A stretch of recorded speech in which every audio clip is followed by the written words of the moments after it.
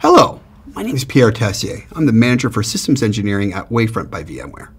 And today we're going to talk about Kubernetes and monitoring those applications and the infrastructure contained within your Kubernetes environment. Kubernetes is great for developers. It gives them the platform to work in a world that they're most familiar with, so they can deploy the workloads in ways that they want to deploy them through config changes. But with this great flexibility of the platform comes great complexity, especially when it comes to monitoring those environments. And today we're going to talk about that. Really, in Kubernetes, there's two things we need to worry about when it comes to monitoring. The first one is the infrastructure associated with Kubernetes. Your nodes, the pods, your services, config maps, so on and so forth. The other one is the applications contained within those workloads that you've deployed themselves. We're going to cover them both. To start off with Wavefront, we have something known as the Wavefront Kubernetes Collector, and it lives as a daemon set inside of your nodes. So let's go ahead and draw that right here. The Wavefront Kubernetes Collector is responsible to collect all your infrastructure metrics, and it'll do leader election to make sure it can get your cluster metrics, kube state metrics, and everything else related to the cluster itself. When it collects those metrics from the local kubelets, it'll go ahead and send that information all the way up to Wavefront. Now, that's great because we've got all the information we know about our pods and our containers, such as network, CPU, memory load, disk, everything else is all there for us. What about those pods and containers and the application workloads within? Let's take a pod right here. Let's start off with a popular service that people might use, Redis. Very popular to get data out of. Luckily for us, with Wavefront, Redis is a well-supported plugin that we have for the Wavefront Kubernetes Collector. And once deployed, we will automatically pull those metrics down. Same goes for other popular services such as MySQL. Or maybe you have Elasticsearch or a MongoDB. All of these very popular services that we're used to get will automatically be collected and configured for collection. In fact, any input plugin associated with the popular open source Telegraph agent is supported by the Wavefront Kubernetes Collector using those exact same configuration techniques that you've used before. Really great to use and very friendly for developers. But speaking of those developers, sometimes they do code instrumentation. In a world of Kubernetes, Prometheus Endpoints is where we do it.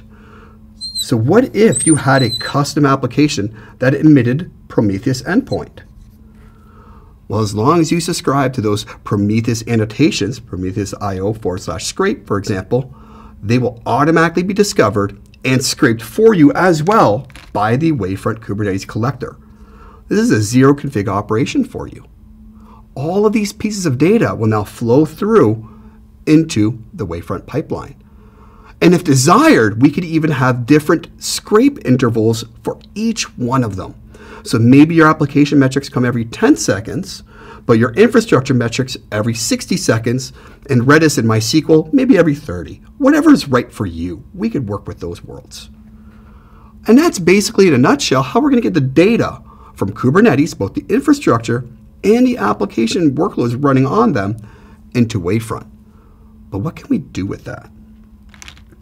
In the world of Kubernetes, there's also a separate metrics pipeline associated with the Kubernetes cluster itself. It is really used for it. This flows through something known as metric server.